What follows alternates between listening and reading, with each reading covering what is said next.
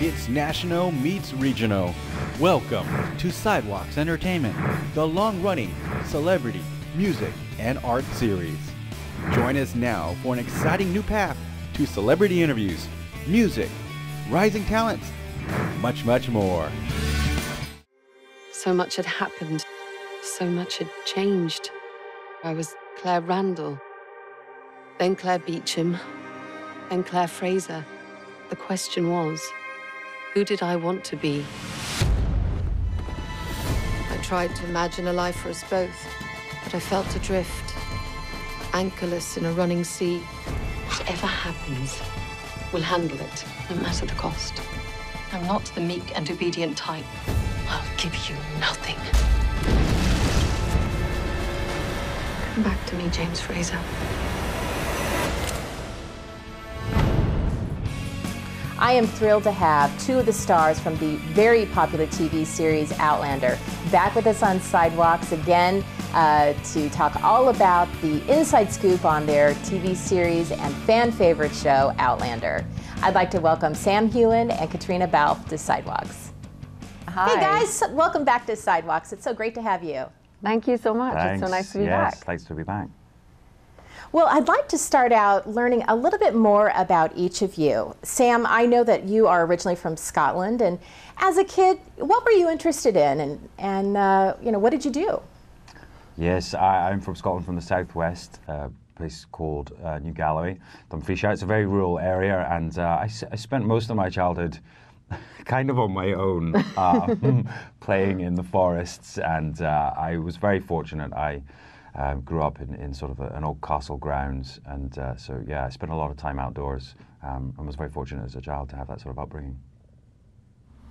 And Caitriona, I know that you hail from Ireland, which is a relatively small place in square miles. As a child, what did you want to be when you grew up? Was acting always kind of a part of the equation? Yes, very much so. I think from the moment I can remember, I was one of those precocious little kids that wanted to be an actor. I was quite devastated that my parents wouldn't let me be a child actor. But likewise to Sam, I grew up in the countryside, so I was very much a tomboy. I was always out climbing trees and building forts with my brothers and stuff. So yeah, it was a nice country lifestyle. Well, I'd like to talk about Outlander. Now, did the two of you know each other before you were cast with one another, or what was your first sort of interaction like when you met? No, did you have a first impression? Well, yeah, we had never met. Sam had already been cast quite a few months, and then he was flown to LA to chemistry test with, I believe, a number of actresses. Yes, it was pretty tough. Kiss lots of girls. Yeah. No, but when we first met, I mean, I just remember walking into the room, and you know, it's quite a nerve-wracking situation.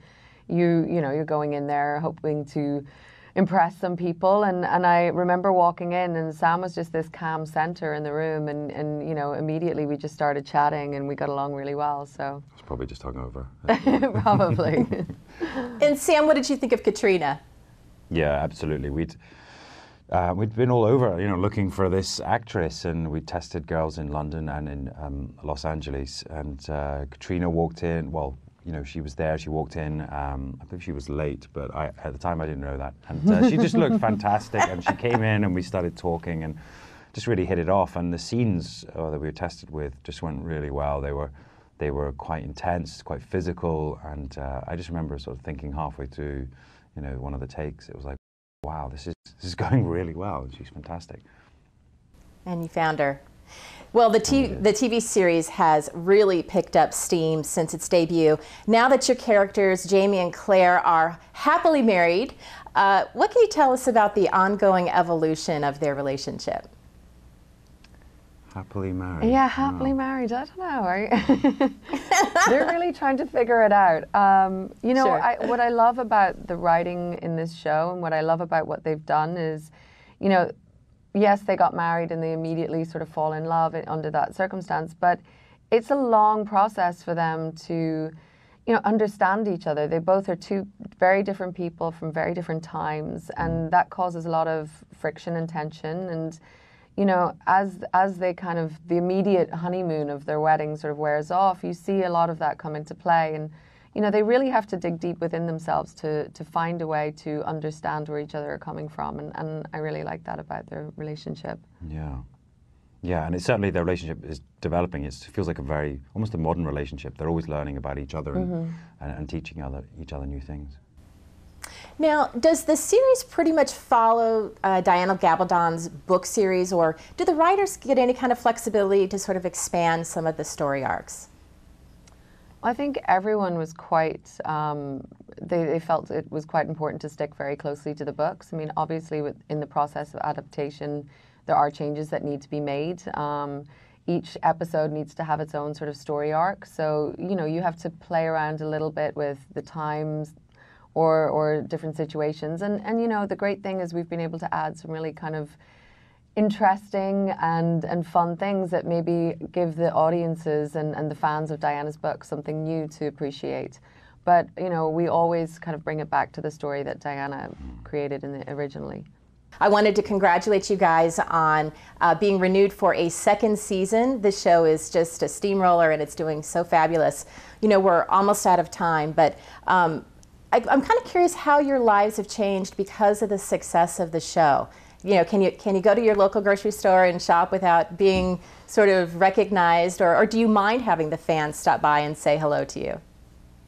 It's terrific when any fan does come and sort of come up to you in the street or in the airport is more likely. But you know, we have been shooting in the UK and sort of been removed from, you know, the success of the show over here in the US. But it's now premiered in the UK, and certainly that momentum is building. And last night we had the premiere of the second part of the season in New York, and that was, you know, a terrific evening, and there were lots of fans there supporting us. So it's been wonderful, you know, to have that support.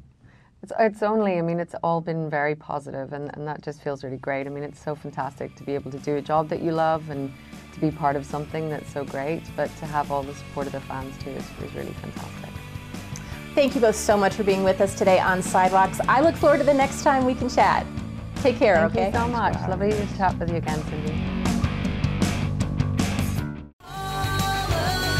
For more full-length celebrity interviews, visit sidewalkstv.com.